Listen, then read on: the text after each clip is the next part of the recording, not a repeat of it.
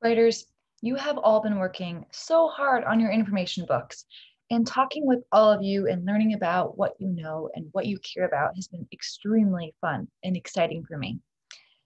Every one of us will learn so much from reading all of your information books, and I want to make sure that that information doesn't get lost. You all have so much to teach that you definitely are going to need to build sentences so that you can hold on to more information. You have so much to teach that simple sentences won't be enough. You need to learn ways to make more complex sentences to help you teach readers more information as you write. So today I want to teach you that when writers have a lot to say, they don't just stop at one idea per sentence.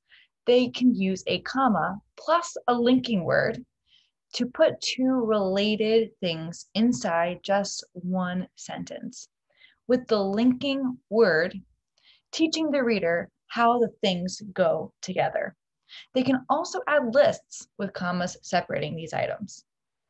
I'm going to show you what I mean by showing you a few different examples of sentences that do this.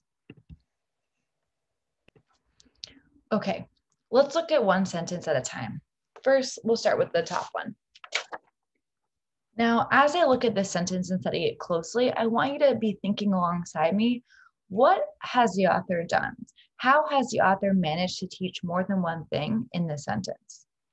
Turtles eat worms, insects, snails, fish, flowers, and even fruits and vegetables. You probably noticed that this sentence has a list in it, and there are commas separating the different items in the list: worms, insects, snails, fish, flowers, and even fruits and vegetables. And then let's look at the second sentence and see if there are any differences. Some turtles like to swim under the water, but some turtles prefer to sit on sticks on top of the water. A little bit different. Also using commas, but what's the difference here? Do you see how there is kind of like a change in the middle of the sentence? Some turtles like to swim under the water, but some turtles prefer to sit on sticks on top of the water. So in this sentence, it uses commas as well. But instead of just giving us a list, we're actually getting two pieces of information instead of one sentence. Both of these sentences show that you can use commas and connecting words to convey more information in just one sentence. You just have to know how to put the sentences together in a way that makes sense. And the way that you do that is by using something we like to call coordinating conjunctions. Coordinating conjunctions, it's really just a word that joins two elements together. These might be nouns, adjectives, verbs, or phrases like we've seen here in the turtles examples. You might have a list of nouns, just like this one. These are a list of things, animals, creatures. You could have a list of adjectives that describe, a list of verbs that show what's happening, and then also two different phrases right here. Some turtles like to swim under the water. Some turtles prefer to sit on sticks on top of the water. These could be two different sentences, right? However, if I use a coordinating conjunction, then I can make it into one fancy, longer sentence. So coordinating conjunctions, let's just see. You might recognize some of these words. In fact, I know that some of you use these in your writing already.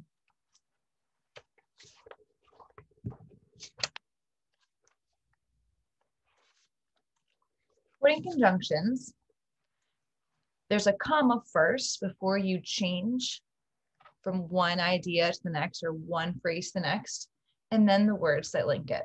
And, but, yet, or, so.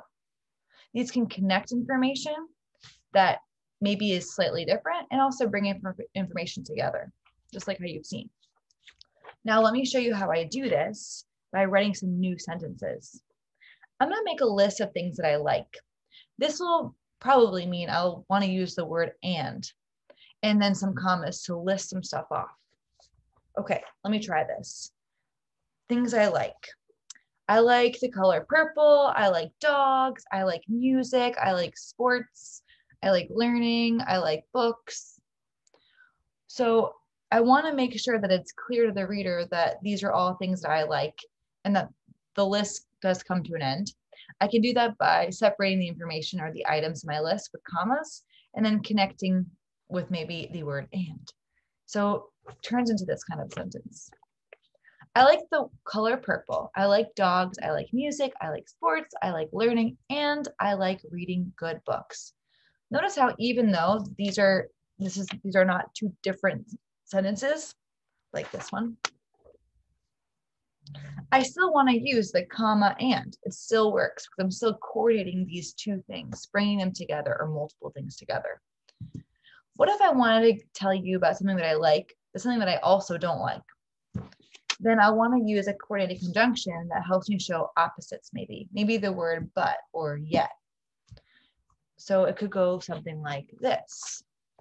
I like cutting paper with sharp scissors, but I also like ripping paper too. Did you hear the coordinated conjunction there?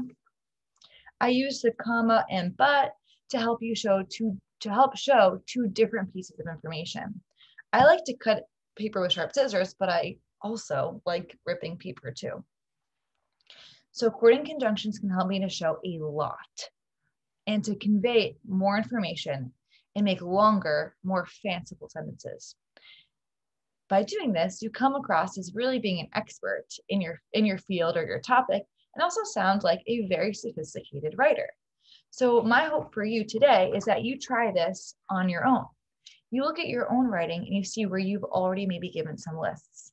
And you see if you want to make sure that you're using coordinating conjunctions, commas, the word and perhaps, to bring those lists together, to convey it all in one long fancy sentence.